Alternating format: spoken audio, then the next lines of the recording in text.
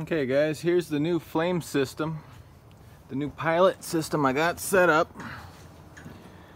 So pilot light runs up, gets fed in above the solenoid,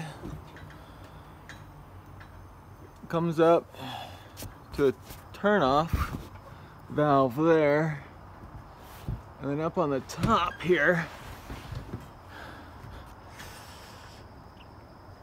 I got a check valve, a floating check valve. And when the check valve is closed, the propane comes out up to the pilot. And when you hit the high pressure, the propane will come up, open that flapper valve, and shoot the full pressure out the cannon.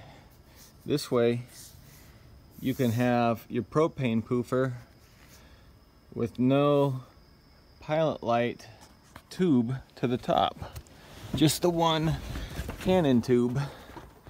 And during setup, all you have to do is screw in this one pipe and you're good to go. So that being said,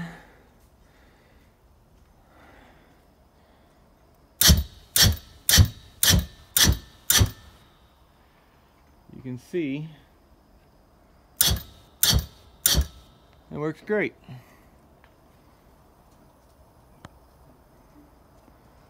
So that's your